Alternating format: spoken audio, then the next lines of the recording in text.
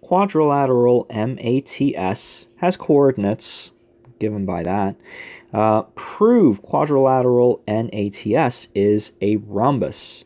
Okay, so to prove a quadrilateral is a rhombus, there are a couple of different ways you can approach this. You can show that all four sides having the same length, which is an easy way to go about it. You can also try to show that the diagonals are perpendicular bisectors of one another. I'm actually just going to approach this using all four sides are congruent, so that is definitely one way. I feel if I do this quick enough, I'll try to show it in an alternative way. The use of the set of axes below is optional. I'm not going to use a set of axes here, and I'm just going to go through it. So NATS. Actually, you know what? I changed my mind. I am going to use the axes. So N is -4, -3. So -4, -3 is going to be over here, -4, -3. So that's N. And then A is 1, 2, which is right here. That's A. And T is 8, 1. So 2, 4, 6, 8. This is T. And S is 3, -4. So 3, -4 is right here. Okay, so looking at this, this will allow me to easily just count boxes, right, using Pythagorean theorem.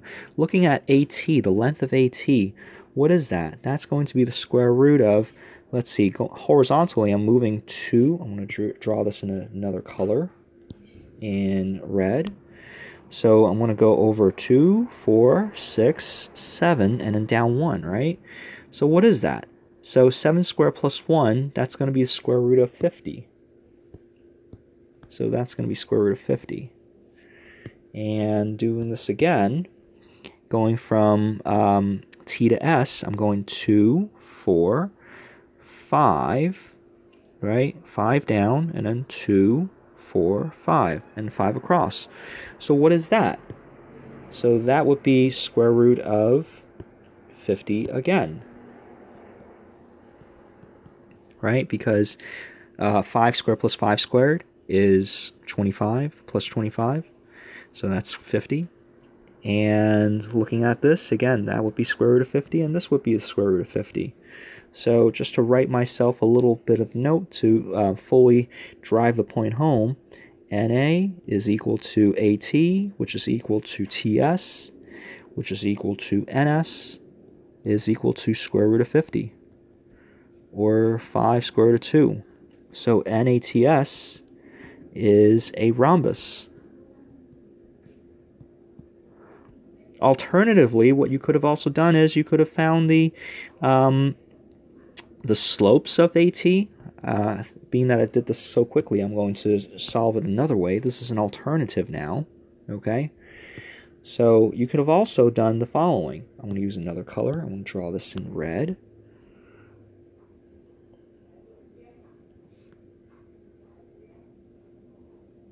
Okay, so we can find the midpoint of AT, of AS rather, by finding out what the average of those are, right? So so it's 1 plus 3 divided by 2, comma 2 plus -4 divided by 2.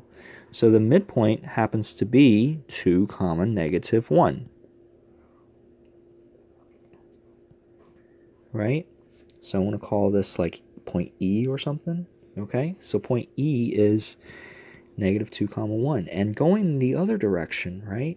So looking at NT and doing the same thing, I can see that this is going to be -4 plus 8 divided by 2, and vertically it's going to be -3 plus 1 divided by 2. So again, this is 2 comma negative 1. Here, what I'm doing is I'm showing that point E, all right, the midpoint, we're bisecting the diagonals here. So NT and AS share the same midpoint.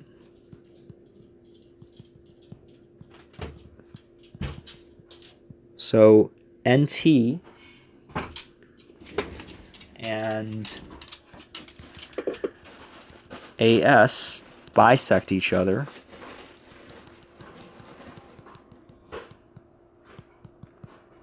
And the last thing that we're going to do is we're going to find the slope of AS. The slope of AS is, looking at this, is going to be -3. The slope of NT is, looking at this, it's going to be 1/3. So because of this, AS and NT have negative reciprocal slopes.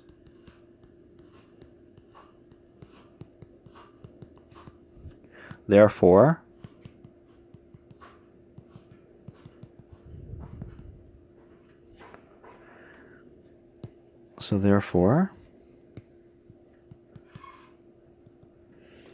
AS is perpendicular to NT. NATS is a rhombus because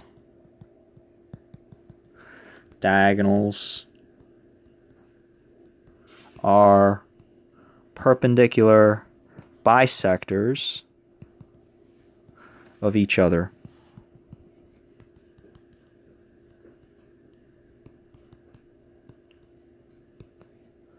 There you go. So proving it using the diagonals turns out to be a little lengthier than proving all 4 sides are congruent. But, you know, there are different ways of doing things.